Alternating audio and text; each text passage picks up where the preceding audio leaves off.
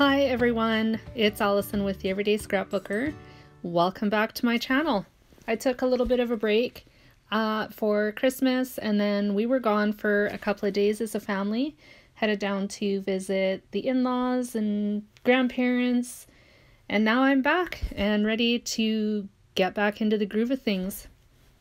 So I thought I'd start with layout. It's another mixed media layout, and I did the mixed media for this layout off camera because originally I hadn't actually planned on doing a process video, and then on a whim just decided there was no time like the present, and so turned on the camera and here we are. So I have, as you can see, the watercoloring done, and I went out on a limb this time. For me at least, it's going out on a limb, and watercolored pattern paper. I've never done that before. So all I did to watercolor it was first prime the area that I wanted to watercolor with some clear gesso. I just used my finger to spread it around. Quite honestly, I found so far using my finger to spread it has worked the best. If I've used a palette knife or an old gift card or credit card, debit card, something like that, it's never, I've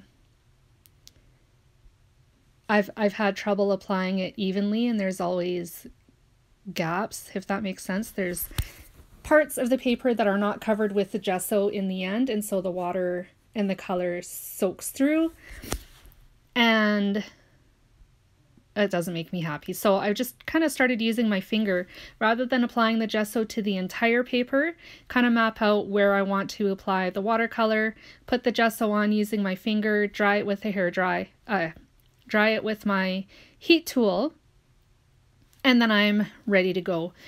I used Close to My Heart products to create this layout, and actually, having said that, I used mostly scraps that I've had lying around, except for the base. That's a given. But just about everything else on this layout was floating around either in my paper storage or on my desk, and I wanted to get some of those used up. So the frame that is behind the photo, that had been cut previously and I didn't use it, so I used it here. I just attached it to the layout base with some liquid glass. And then the flowers, I had two made that I made like seriously months ago, and they've been floating around for quite a while. Same with the leaf the two leaves that you see on the layout as well. I've had those around for quite a while. And I laid them out on the layout and loved the way it looked. But the more I got to looking at the layout as I worked, the more I felt like just the two flowers wasn't enough. So luckily, and you'll see this later on in the video, luckily I had some extra watercolor paper that was already watercolored, so I just went and stamped those flowers again. I heat embossed them with gold embossing powder and fussy cut them out and threw them on the layout, and you'll see how it transforms as the layout goes. At this point, I need to mention, and if you're on a follower of my Facebook page, you'll have already heard this, but I was not happy with the direction this layout was going. I felt like there was too much watercoloring in the background. I wanted to cover it up somehow, but I didn't know how, and I just wasn't happy with how the layout looked. And quite honestly, there are a few times that I just wanted to scrap it and start all over again, but I chugged along, and happily, it has turned into one of my most favorite layouts to date. I mean, I have lots of favorites, but of recent layouts that I've made, this has turned into an absolute favorite. So right now I'm just gluing the title to the base. I cut the title with my Cricut. And the idea for the title actually came from a journaling card. I have a journaling card in my stash that says, "Let's Fiesta." And I looked at it and I was like, well, it's not really going to work on this layout because, well, I guess napping is a fiesta. Some would consider it that. But I didn't want to use the word fiesta. And so I thought of siesta right away. And I was like, that's cute. I want to use it. But I don't have siesta on my Cricut. So I just created my own title using the type function on my Cricut, sized it to the size that I wanted, and cut it out. And of course, it's my favorite font, the American typewriter. And then I also used the modern typewriter Alpha stamp set from Close to My Heart to complete the title. And I think it looks awesome. I love it. I love how the frame sort of frames it too. And it hangs off of the frame part of the title. I think it works. It's pretty cute. So right now I'm just playing around with some of the,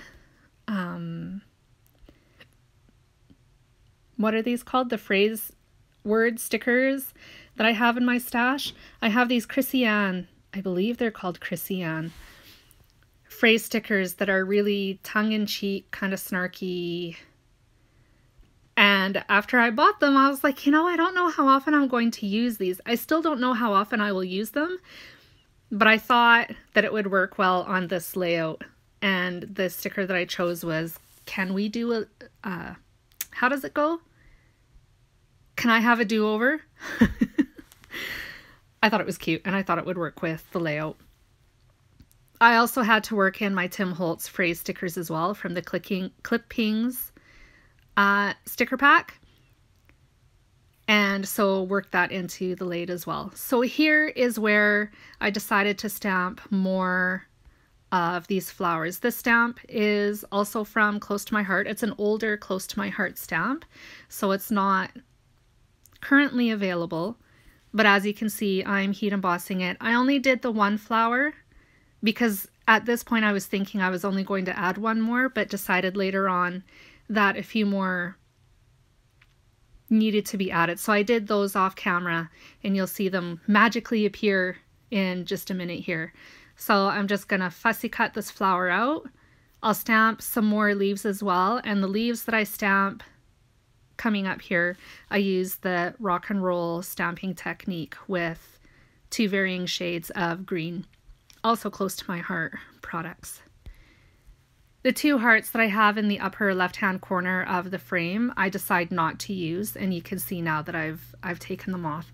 I thought I was going to use them because the one heart had some yellows and oranges in it, and I thought it would work really well with the color scheme that I have going, but I decided against it. I didn't really want to go with the hearts sort of thing. I just wanted to keep using the flowers because they looked amazing.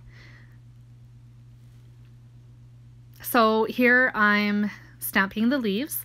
I just mentioned that a moment ago, and then fussy cut those out as well. I stamped an extra 5, I think it was, and I'm only going to cut 1 on camera, and then I'll turn the camera off and cut the rest just to save time.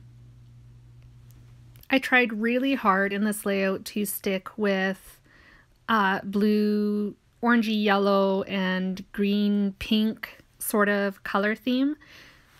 So the flowers really kind of stay fairly closely to those colors, and then the green comes in where the leaves are concerned. But you'll also notice that where I put the word phrased sticker on top of the flower, there was a pennant there that had been floating around for a while before I put this on. I was thinking that I'd wanted to use that pennant. I cut it off of a journaling card from my stash, but I ended up feeling like it was too big and bulky and didn't want to use it in the end because of that, and that's why I opted for a phrase sticker.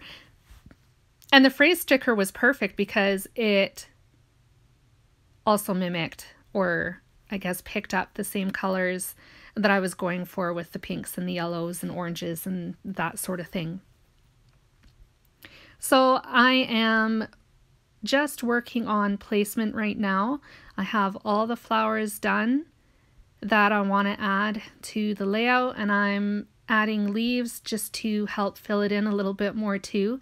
And I really find that with all the flowers and the leaves together now really covers up a lot of the watercoloring and helps in a way soak up the excess that I had to begin with. And at this point, I'm really starting to fall in love with the layout. It has the perfect amount of watercoloring in it, which is originally kind of what I was going for, but I went a little overboard. And I'm so happy that I was able to right a wrong, so to speak. And so just a little word of encouragement when you're sitting and scrapbooking and you're not totally happy with the project that's in front of you, just keep plugging away. Maybe take a break, walk away for a little bit, and then come back to it. But don't give up on that piece of paper that's in front of you, because you never know. Something else might strike your fancy and it ends up working and it ends up being a happy ending in the end, kind of like this layout here. I, of course, need to add the date to my layout. That's what I'm doing right now, and I'm just giving it the old 3-generation stamping to just give it a little bit more whimsy and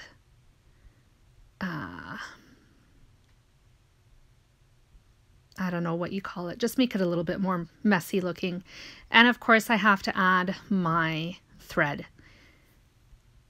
There's got to be thread somewhere on a layout, and so I've got a few places here that I'm going to add it. I think I'm using my light pink sewing thread on this layout, and I'll just add it in a few different places around the layout to give it that visual triangle that I try so hard to incorporate. I know it's a rule and rules are meant to be broken, and sometimes it just doesn't need to be, but I do try and adhere to that design principle in my crafting. So I'm just wadding up the thread and placing it in and around and underneath the flowers. And I think with that, I'm pretty well done. I added some journaling as well down at the bottom underneath the title. But with that, my layout is complete. I hope that it has inspired you to try watercoloring and watercoloring on pattern paper.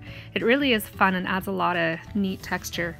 I've got a few close-ups coming up, so I hope you stick around for that. But I want to thank you for joining me, and I will see you again very soon. Bye guys.